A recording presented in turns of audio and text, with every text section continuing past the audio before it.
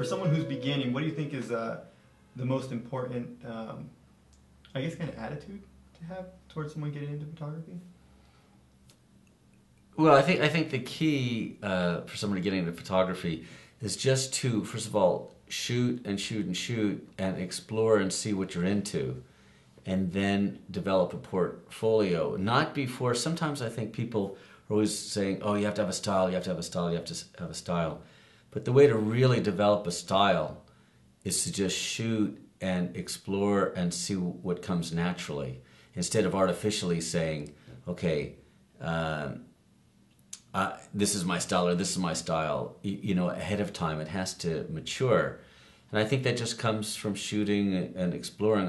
Originally, when I started shooting, I thought, "Oh, I'll be a fashion photographer." But my natural inclination was always toward travel.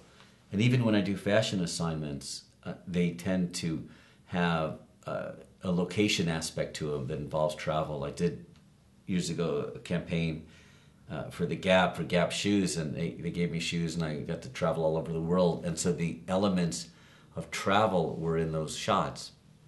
So there was a natural emergence of sort of my personality into those images to the fashion style. So I think that's the key thing, is people should really just get out and just shoot and explore and start putting images into maybe, you know, 3-ring binders, or now that we have these great books that you can do, you know, online books, you know, to put things in a series and start developing that. And then as you start to refine your eye, refine your portfolios more and more, because when you eventually do approach clients or magazines or whatever, you do need to have a style to show. You don't want to be seen as a jack of all trades. That's not how you get jobs. People still want to sort of cubbyhole you into something, but it should be your idea of where you want to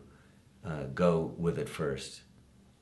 And then what we were talking about before, when you approach magazines or clients, or I should say definitely magazines, if you could come in with ideas, magazines are constantly looking for new ideas. And if you could come in and say, "Hey, I'm going here," and we're talking about travel, "I'm going here, and I think this Umbria region of Italy has, you know, the best oil, and I want to do something, you know, on, you know, cooking classes there, and oil and something like that." Then, you know, or when I did in Japan, the Japanese hot springs, you know, always looking for something. In travel photography, editors will always say a destination is not a story. That's just a starting point. Like, say, "Oh, I'm going to Japan, I'm going to China."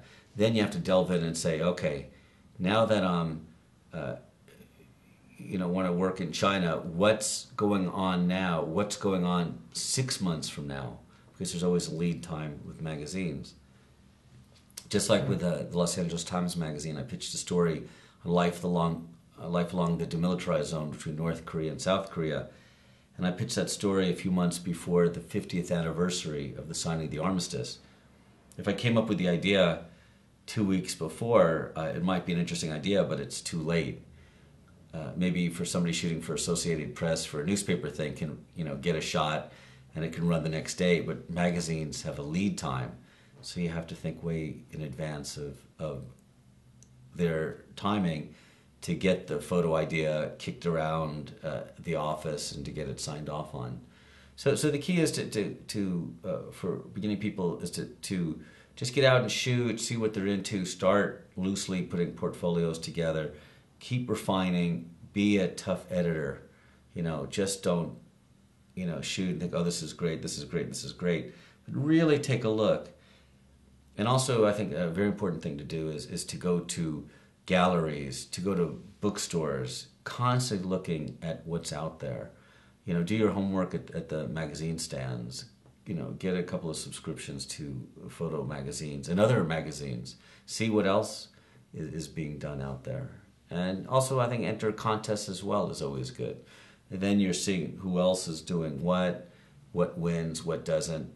And it's arbitrary, and don't get frustrated if you don't win the contest, because, you know, it's it's arbitrary. You know, it's one person might like your shot, another person doesn't get it, but maybe it's a brilliant shot. And, a few years from now, it will, you know, be one of the top selling images you have. You just never know. Cool. I understand that you're going to be doing some more classes at Sammy's. What are they going to entail, and when can we expect them? Yeah. Well, for sure, in 2010 we'll do another travel photography class, and I had so much fun working with Sammy's for the first time, doing the last one.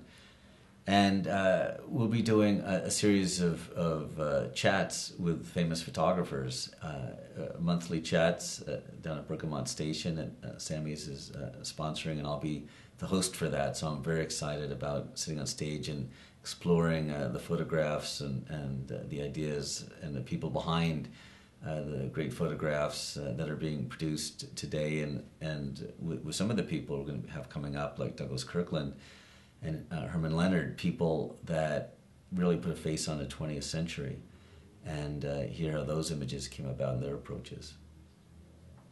So Robert, thank you so much for having me on. This is great, and I wish luck to everybody who's out there. Photography, you know, we're so fortunate. You know, the people living before 1823 didn't have the opportunity to really experience the magic of photography.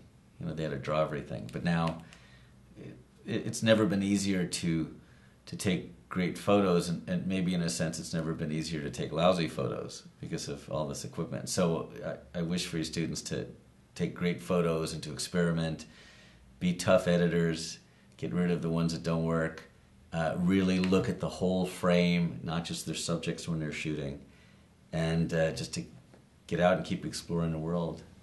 Fantastic. Good. Thank you. Okay, you got it? Excellent. Thank you very much. Thank you. I appreciate Thank it. you. I appreciate it Yeah. on this side too. So, all right, and that was our first interview. I think it was amazing. I'm going to be bringing a lot more. Mark has actually interviewed more people than anyone on this planet, more photographers. That's part of his job. He's a contributing editor and writer for a number of photo magazines. So he goes, you know, and interviews some of the most amazing photographers of all time. And so he's going to help me get my foot in the door with a few of these people, and you know, there's going to be a lot more of these interviews coming up. It should be an amazing series. I'm excited about it. It's amazing to me. You know, I'm still getting settled into the idea that this is what I'm going to be doing for a while now. So again, thanks Sammy's. You know, if you're interested, if you're enjoying these, you know, give Sammy's a little bit of thanks by buying something from him. So you know, go online, sammys.com.